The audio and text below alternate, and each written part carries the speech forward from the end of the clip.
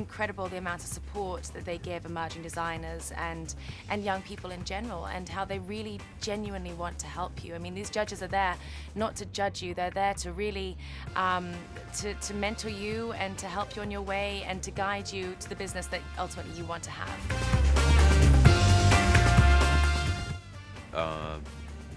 Fellow incubator mates, Pravel Gurung, was pretty instrumental in helping us along this process for the Fashion Fund.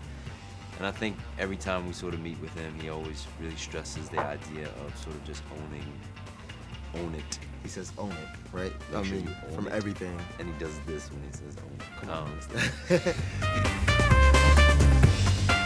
Form follows function for us, so it has to be very essential and very pure, and all superfluous trappings are kind of left out in the process for us. And so I think it's just about something that's very easy, that's very true to a woman's life, very functional. Simple garments are often the hardest to make. It's almost like developing a character in a movie, and what do they wear? You know, what's he doing? You know, what kind of car is he driving? What kind of shoes is he wearing? And then it kind of evolves into something bigger. Two of the main elements of my work is storytelling and movement. Storytelling, always try to say a story about something, about an animal. I try to imagine what would be fun about it. So it's always something like that. I try always to imagine what would be a cool story.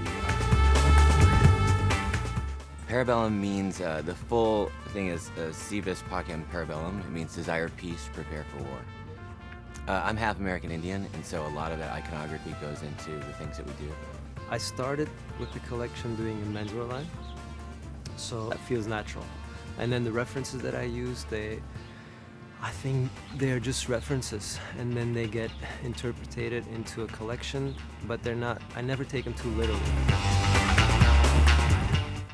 We always say that we're, you know, designing reality. And, you know, the clothes are really hardwired for these women to live in them. And, you know, there's so many amazing designers out there that create the fashion and the fantasy that we both love so much too, but we really felt that we needed pieces that we could go to every day without fail and sort of become our go-to items. Clothing needs to be durable and practical and luxurious at the same time. You don't want to wear something that after one time needs to go to the cleaners.